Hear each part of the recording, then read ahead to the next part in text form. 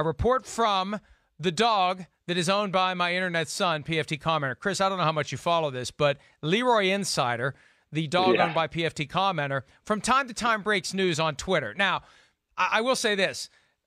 Leroy is not batting 1,000. So I'm always a little bit nervous. I'm always a little bit nervous when I see something Leroy reports, like the Bears are having dinner with Eli Manning. That was one that was posted by Leroy a few weeks back.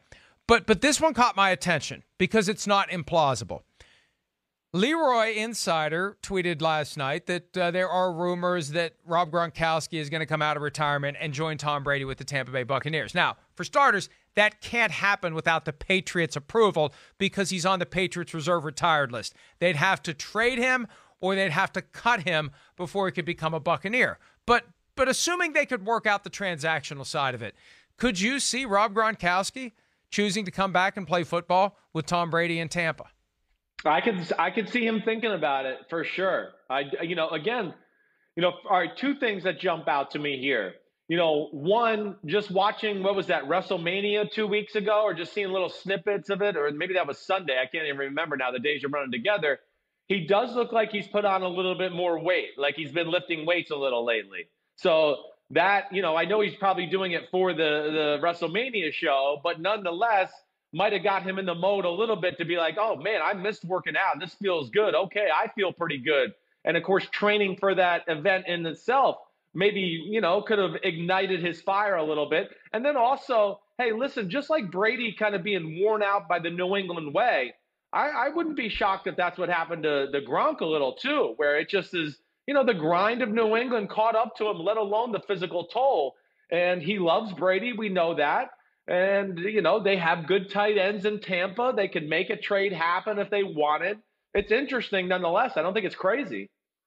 Yeah, you could send O.J. Howard or Cameron Brate to the Patriots for the rights to Rob Gronkowski. It's that simple if Gronk wants to do it. And let's also be realistic about it, because you and I were quick to call BS on the idea that the Buccaneers didn't talk to Tom Brady prior to the opportunity for them legally to do so under NFL rules. Surely they were talking to Brady. And would it shock anyone to know whether or not Bruce Arians, the coach of the Buccaneers, has maybe had some conversations with Gronk, right? And that wouldn't surprise me either. And for Gronk, Bruce Arians is the perfect coach. Gronk had gotten worn out by Bill Belichick. Here comes Bruce Arians with a drink in one hand, and he's dropping F-bombs, and he's got the Kangol hat on. This guy's cool in the eyes of Rob Gronkowski. This is the kind of guy that Gronk would come out of retirement for, especially if it puts him back together with his good buddy Tom Brady. I mean, it makes a ton of sense on the surface, and if they could work out this transaction, if there's a way to make that deal happen, it would not shock me. We spent so much time last year speculating on whether or not Gronk would unretire and play with Brady with the Patriots. Obviously, he ultimately didn't. I think now we're going to be on this idea of whether or not there's going to be a path for Gronk back to Brady, to Tampa, out of New England. It'd be fascinating if it happens.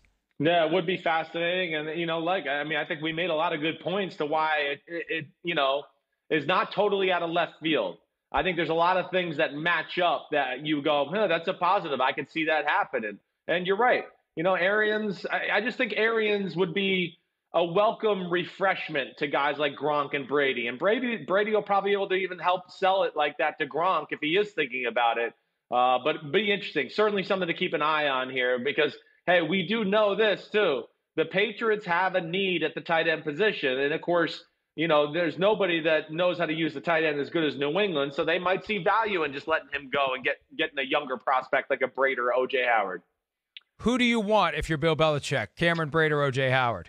Yeah, that's a really tough one. I mean, Brate is a little bit more consistent. O.J. Howard is, a physical freak in a lot of ways and has some top-end talent, but just has not played to the level that, of course, the first-round draft pick, which we would expect. I think Cameron Brate's a little bit more of a sure thing right now and a little bit better of an all-around football player. I think I would probably favor Brate in a close one. Yeah, Brait is a guy who emerged and was having some good seasons before Howard came along. He had 680 receiving yards in 2016 and 8 touchdowns. Then Howard came along in 2017. As a rookie, Howard had 432, and Brait that year had 591. But Howard has been more productive the past 2 years, and last year it was 459 receiving yards for Howard, only 311 for Brait. But Brait is a guy they recently redid a contract with, may have extended him more years into the future. He's been around for a while. He's still only 28, though. He turns 29 on July the 3rd. O.J. Howard, I look at it this way. He played at Alabama for Nick Saban. Bill Belichick would be able to pick up the phone and find out exactly what makes O.J. Howard tick in one conversation with Nick Saban. So before Belichick makes his final decision, that conversation is going to occur. And we'll know. Based upon which guy he wants, we'll know how that conversation goes with Nick Saban. If it goes well, it'll be Howard. If it doesn't, it'll be Cameron Brate, the Harvard guy who will be coming back to the Boston area if that's the deal that ultimately occurs. But it's not outlandish. It's not ridiculous. It's one of those things that it makes so much sense. It may make too much sense, and it won't happen for that reason. Right. No, I'm there with you. You're right. And you're right about the O.J. Howard point. It's a great point by you. I mean, I wouldn't be shocked if Belichick's probably already had that conversation with Nick Saban a few years back and really knows what O.J. Howard is. But, yeah, something to keep an eye on here during the offseason.